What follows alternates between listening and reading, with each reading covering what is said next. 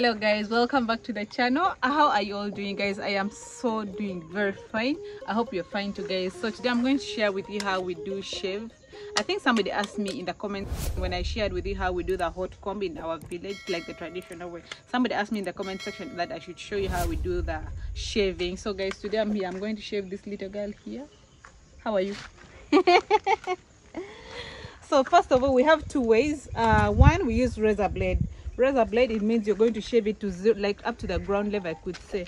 But that one, you use some soap and water to first wet the hair to make it easy to shave. But since I don't want this one to go up to like Shaolin level, I'm going to use this, and this helps me to level it. And of course, this one is for shaving, guys. So right here, let's just first try to comb. But hey, in case you're a first timer here, ensure that you subscribe to this channel, Actually Pride. And thank you, of course, for clicking this very video, guys. Please continue sharing, liking the video, and let me know whatever you want in the comment section. Just like this person here asked me to share this. And of course, where you're watching me from. I love to interact with all of you in the comment section, guys.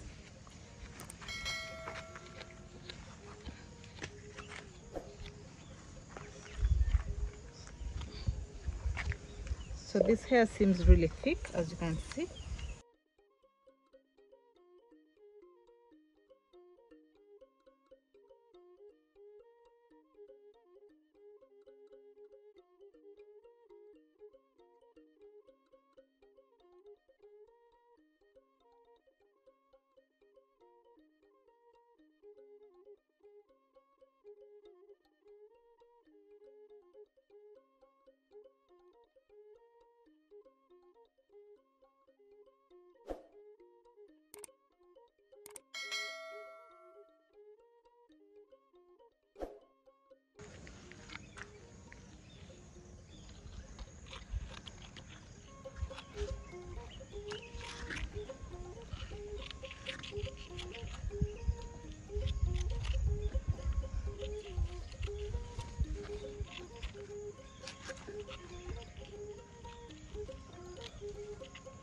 So I think you notice it comes out on the same level, like it comes out neat.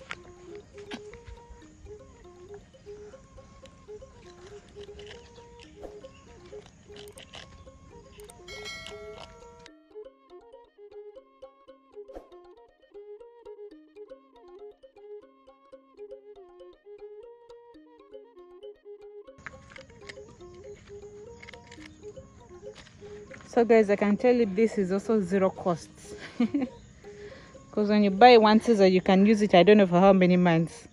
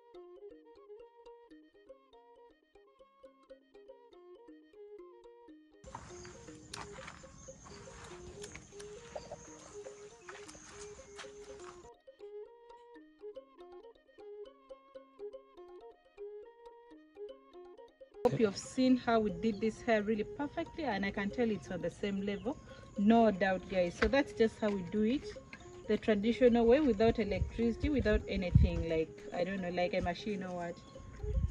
So thanks a lot for watching, guys. In case you're first time here, ensure that you're subscribed and give this video a like, guys, and let me know how you guys do your hairs traditionally in the comment section, of course. My name is Eunice, and bye bye.